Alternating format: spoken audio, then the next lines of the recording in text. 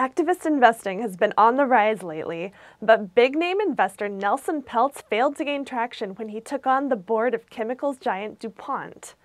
Peltz's Trian Fund Management gained the support of two proxy advisory firms as he tried to secure a spot on Dupont's board, along with three other dissident candidates.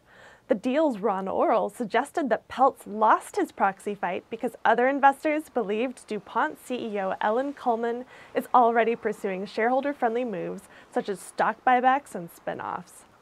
Dupont's investor base includes major institutional investors that tend to do their own research beyond looking at recommendations from proxy advisory firms. And sources said that those investors are becoming more thoughtful and independent in their proxy voting. Sources told Orol that large firms including BlackRock, Vanguard, and State Street all voted with Dupont, while event-driven hedge funds tended to stand by the company as well.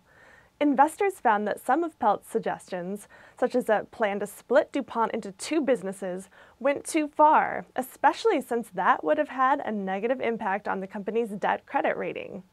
Ann Simpson, an executive at the California Public Employees Retirement System, publicly criticized Peltz's thesis as being relatively short-term. Dupont's stock has performed positively over the last 12 months. It's up more than 6% over that time period.